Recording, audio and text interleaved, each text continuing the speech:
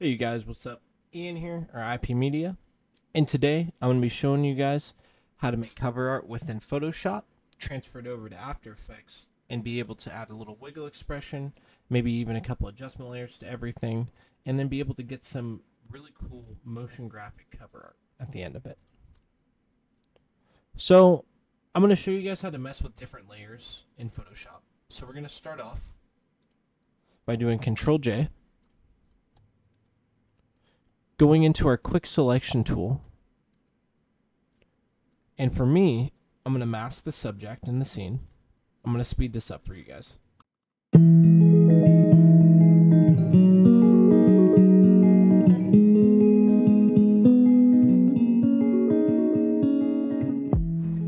Okay, cool. So once you get that done, you're going to go down here.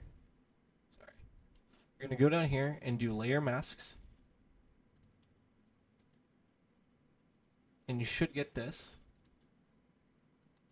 But we're going to hold down Control, go up to our selection tool, and do Control T. And we're going to kind of bring down these layers a little bit so we can start expanding the scene out.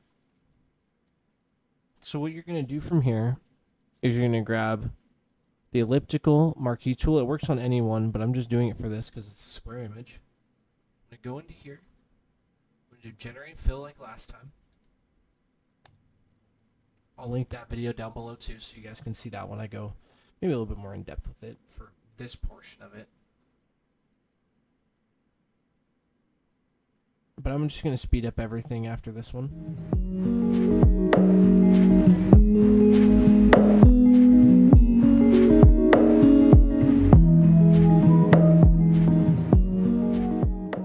Once you get those done, you should get multiple layers. For me, I'm going to select all of them really quick, go to my selection tool and do Control T.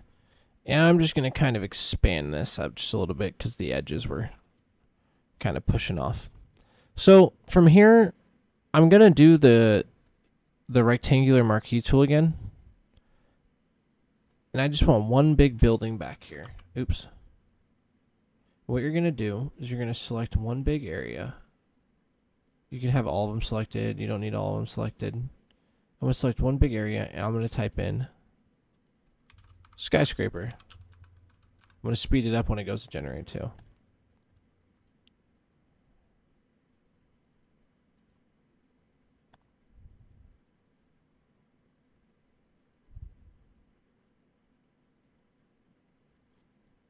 The first one's pretty good that I just got, not going to lie. I like this one a little bit better. Now we're going to go to the other side, and we're going to make another one.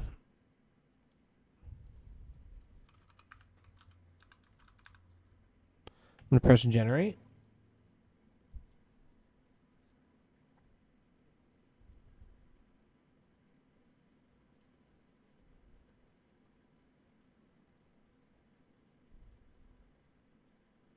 Got a pretty nice one off the rip again. If I use this one, I'm going to do it again and generate another one.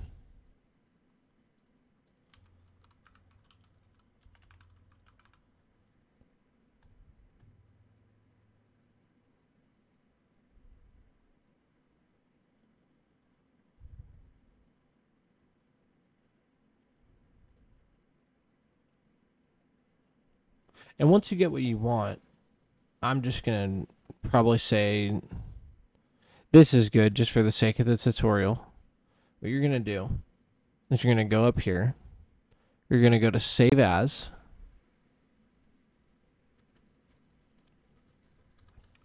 I'm going to name this one Tutorial. You're going to save your Photoshop file to a folder that you can remember.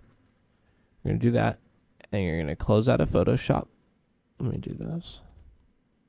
You're going to close out of Photoshop. Open After Effects.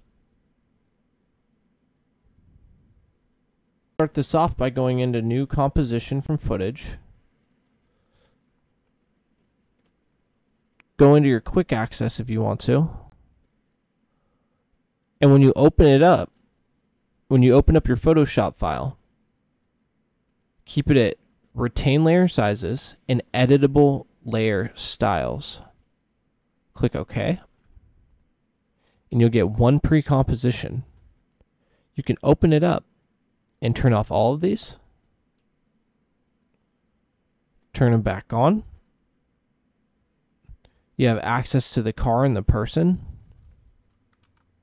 You have access to all the skyscrapers as individual layers so you can put stuff behind them. You have a lot to work with. What I suggest to do is maybe grabbing a skyscraper. I'm just going to do one for the sake of the tutorial. Go into here and just cut it out a little bit more formally. Boom. Maybe drag this above just a little bit. Right there. There. And then you get a way smoother looking one.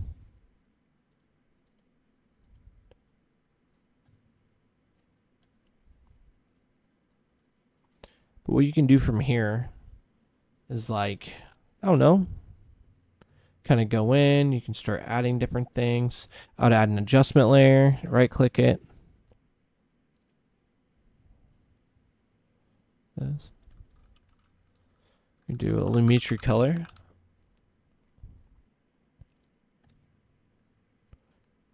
Go into creative. Saturation.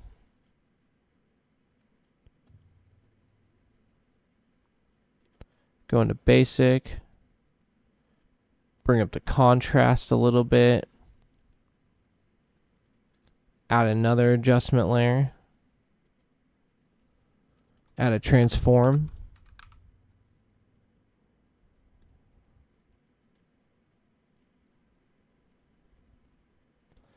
Position. Turn this off. Scale. Go in a little bit. Have it zoom in.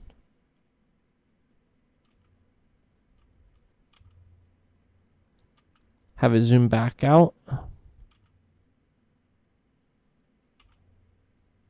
You know? And since you have these different layers like all set up like this, what you're going to do is I suggest taking this one and dragging it above all these layers so it'll be above everything. Now, once you have everything set up, since it's a motion cover, you're probably going to want a name or something on it. So I'm going to add a text in. Do artist name. I'm going to highlight this. We're going to drag it underneath the zoom layer. Start getting this nice little zoom in there. Let's drag it over a little bit.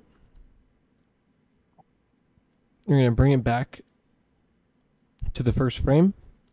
While we have our text highlighted, we're going to get a rectangle mask.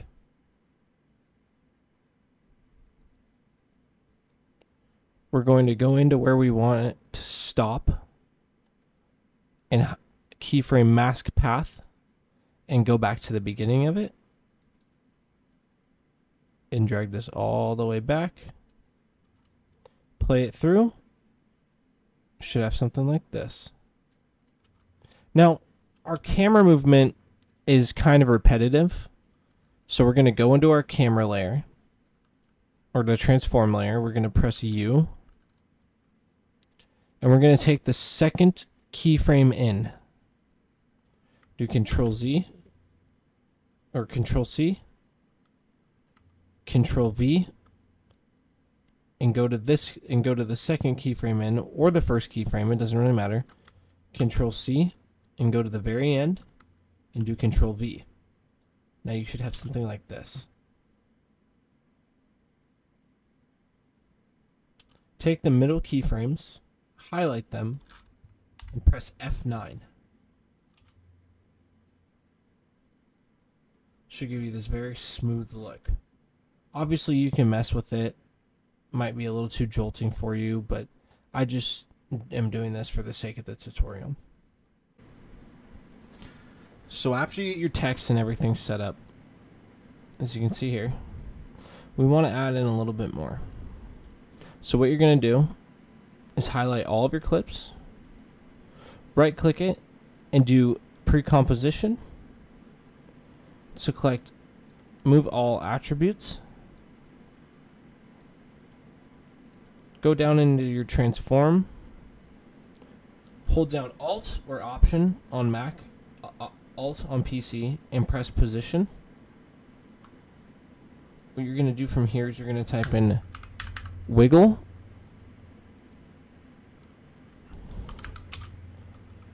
bracket, and then I'm just going to show you guys the drastic 740.